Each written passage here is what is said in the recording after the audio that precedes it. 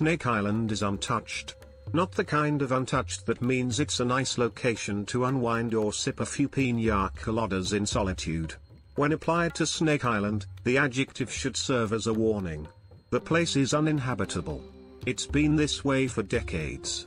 Unless the thousands of snakes that dangle from the trees and gobble down anything that sets foot on their lands count as residents. Let's take a look at the happenings that have convinced everyone in possession of any common sense to keep their distance. Number 6. They already tried burning it. World Atlas describes previous attempts that residents made to set fire to the island and rid it of its pesky serpents. This would have also served to ready the land for agriculture. In the end, residents were forced to throw in the towel and declare the snakes victorious. Number 5. Business is booming for modern pirates.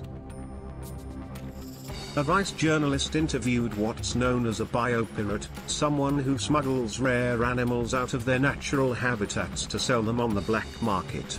Golden lance heads net these pirates up to $30,000 each. For many criminals, the price is worth risking their lives on Snake Island. Number 4. Humans are forbidden from entering. Unlucky soldiers sent in to do maintenance on the automated lighthouse are the exception. Brave researchers must acquire express permission from the government to take the risk. In both cases, a doctor is required to join them, according to Travel Awaits. Everyone else is prohibited for their own safety.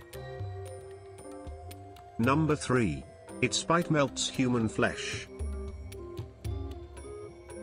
The snakes developed a deadly poison to kill migratory birds in an instant, as there are no mammals native to the island. Humans don't fare much better. Once bitten, they have less than an hour left to live, explains Smithsonian Mag.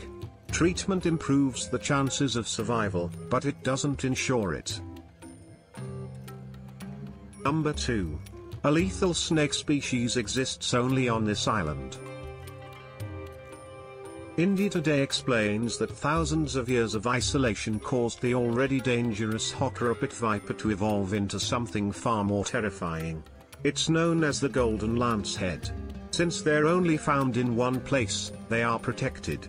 Though they do have their own ferocious method of self-defense. Number 1. There is a snake every 3 feet. That's 3 feet until the snakes start to make their way towards the precious little toes of visitors. Images of Snake Island may make avoiding the creatures look like a feasible endeavor.